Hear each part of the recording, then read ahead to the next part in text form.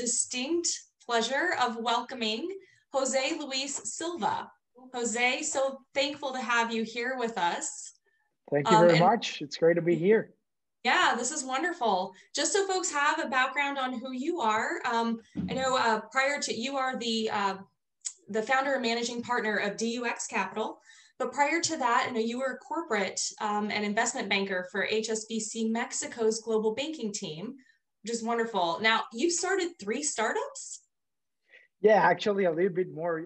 Well, I think that the fund is one of the startups.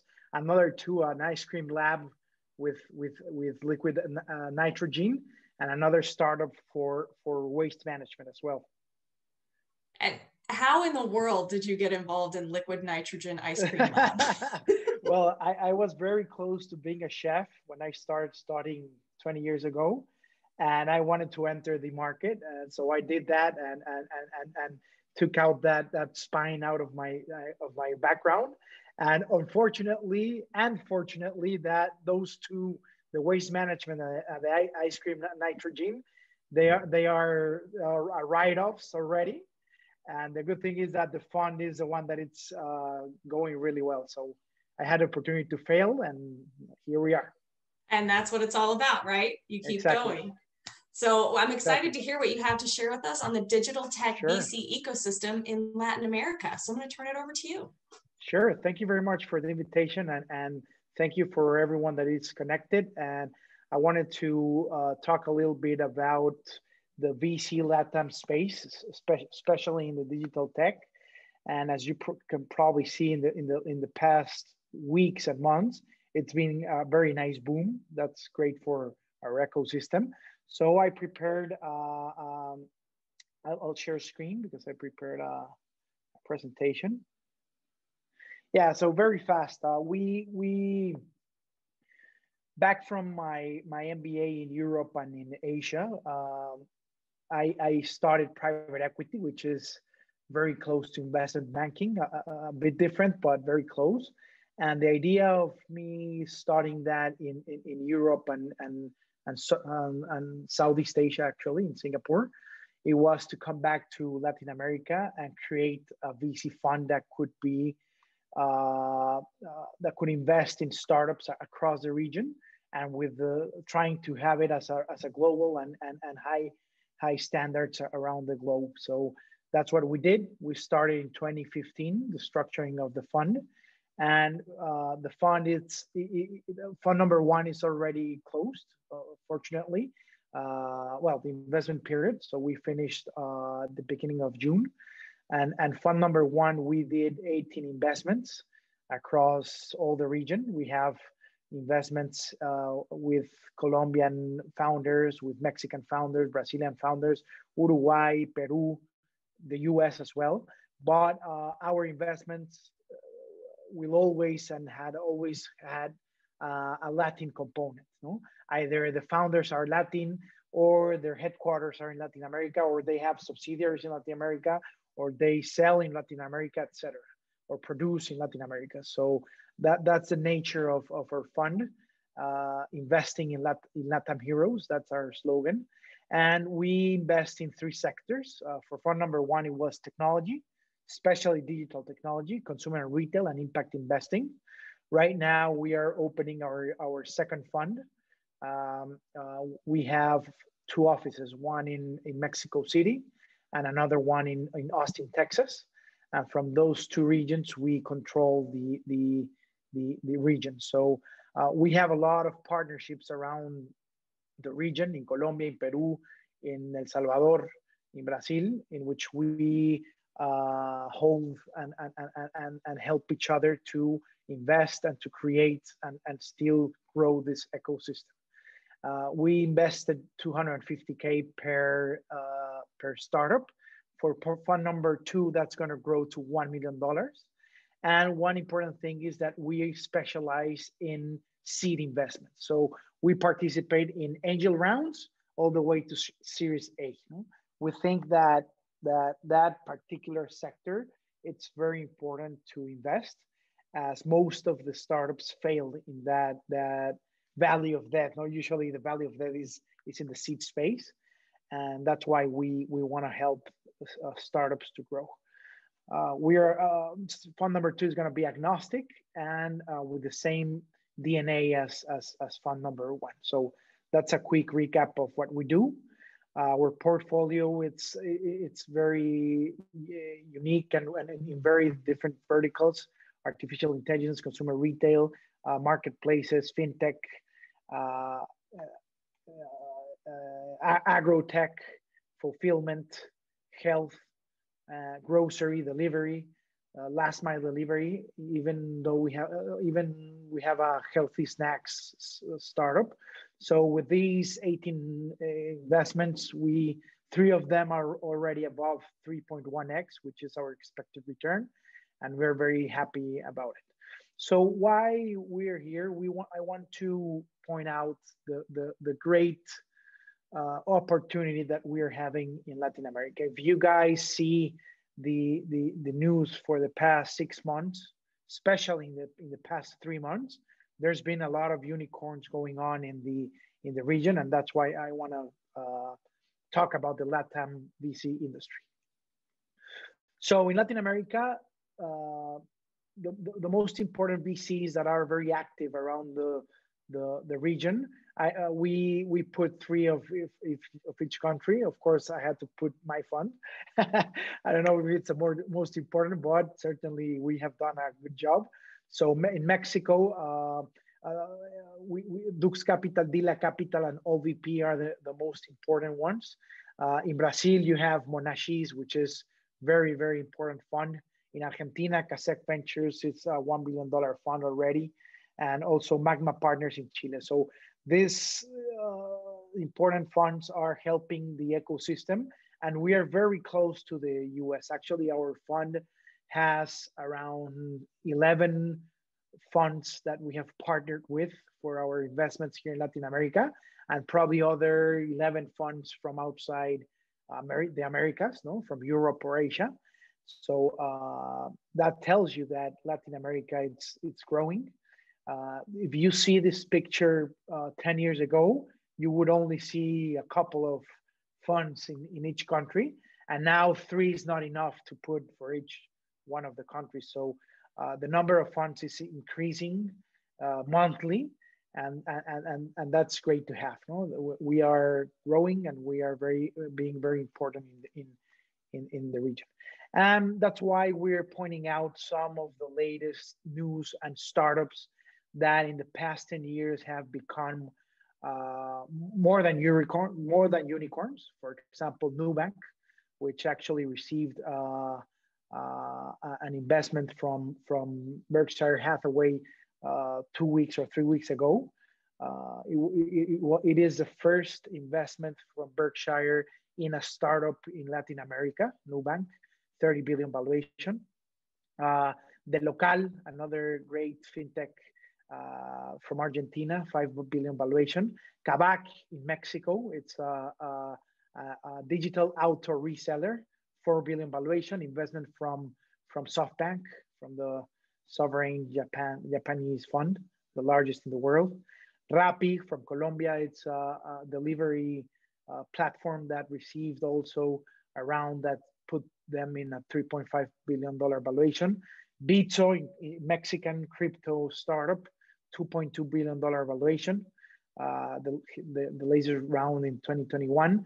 Clip, which last week received also an investment from SoftBank, which put it in a $2 billion valuation, and 99 Minutos, a $1 billion valuation. So this has happened in the past for the moving at 99 minutes, the last one. The other ones have happened in the past 3 months. So it's been a great news for our region and the startups that have been growing very importantly. And to give a little bit of numbers, 2020 was a record year in Latin America, 4 investments and exits.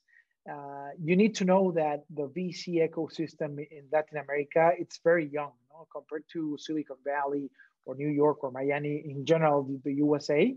The VC ecosystem in Latin America has no more than 12 to 13 years. It's very young. So in terms of invested capital, there's been $16.3 billion invested in 2020. If you see that in 2013, it has doubled in those years, and we're very proud about that. And a number of deals as well, 653 deals in 2020 for the region is doing very, very well. Fund managers have divested around 11.1 billion in 105 exits in 2020. That has been a great number for our track records. So the vintage funds that started 8 to 10 years ago now are exiting right now, exiting in very good numbers. And that has put Latin America, compared to other regions in the world, in the top quartile of the VC ecosystem. All this information is from the Latin America Venture Capital Association, which is based out of San Francisco, New York, and they help us report all the numbers around the region. So Brazil has been the largest and the biggest country for venture capital deals. You've seen the news. Every week there's a news about Brazil, and that is shown in the number of deals and the capital invested capital. So the blue spot in the graph shows that in terms of deals, 59% of Latin America is Brazil, and in terms of capital invested is 39%. In Mexico, usually Mexico and Colombia will follow this Brazil, and Chile has had also a very nice piece of the pie. So if you take Mexico, Colombia, Chile, and Brazil, it would account of around 90%, 89% of the Latin ecosystem. So we are very committed to invest in other countries such as Peru, El Salvador, Uruguay, Argentina, which will help have this pie a little bit more diverse. Actually, our fund number 2 will invest in all the countries, no matter which one it is. And in terms of asset class, the highest piece of pie in terms of number of deals has been the venture capital industry. But in terms of capital invested is the PE funds, the larger ones that are investing in Series B, C, Ds, and IPOs, which are very, very important as well. So from seed to private equity, we think that our industry has had the chance to grow. And whenever you have investors, from angel investors all the way to PE, the startups and the companies around Latin America will have more chance to succeed, because if you pour in cash since the beginning all the way to the IPO scenario, then that's the way to support companies in this ecosystem. Consumer goods and services was the industry with the most investments and exits in 2020. In 2021, it's been the same trend, but also fintech has had and healthcare has had a very important piece of the pie. Fintech, it's being boom. If you see, for example, Mexico has 130 million population. And if you compare that to the rest of Latin America, around 500 or 600 million people are being involved in the fintech ecosystem and the VC ecosystem, which has put us as a great market to invest in. And in terms of public market exits of IPOs, also consumer goods, health tech, and fintech have had the largest piece of the pie. In the region, we have had a very important growth in the public markets, in the stock exchanges, which are growing every day. For example, in Mexico, we already have 3 different public markets. We usually had just one, but now we are trying to expand the IPO ecosystem, which is was one of the final strategies to exit in the VC and PE ecosystem. But we have a long way to go. We understand that with this large market, we still have a lot of cash and investors and startups to work with. I would say that the highest opportunities in the investor side, in the buying side, because in the startup side, we have a lot of startups, a lot of engineers, a lot of founders that are opening new startups every week. To give you an example, in DUX Capital, which we are not alone, we see around 25 startups per week. We have a database of 25,000 startups since we started in 2015, and that's just one fund. No? So the number of startups historically in Latin America is really, really high. So comparing it to the US, in the first quarter of 21, in the US, in terms of VC, $62 billion were raised. And in Latin America, it was 16.3 billion across 653 deals. This gap, 10 years ago, it was humongous. So right now, we're not that far. We're still far, but there's a lot of room to grow.